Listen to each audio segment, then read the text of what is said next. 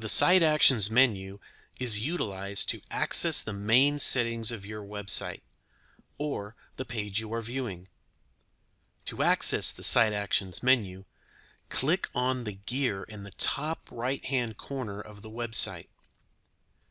You will see Show Ribbon, Shared With, Edit Page, and a variety of other menu options. Please note that you will not necessarily see all of these options, as it will depend on your permission level granted to you for this site. The Show Ribbon option simply displays the ribbon on the page you are currently viewing. The Shared With option opens up the main permission settings for this website. Here, you can quickly adjust the users and their permission levels for this site.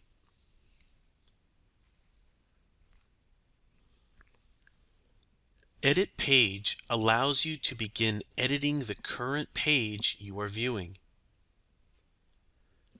Add a Page opens up a menu for creating a new page on your website. Add an App is formally known as Create, and it will take you to a menu of the variety of tools available to you to create on your SharePoint site. Site Contents will display all of the existing contents of your website, such as document libraries, lists, and subsites.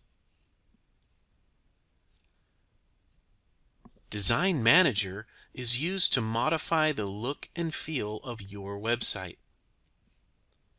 And finally, Site Settings will bring up a menu of all the existing options and settings of your website. Remember that you may not see all of the options within the Site Actions gear, as it will depend on the permission level granted to you for this website.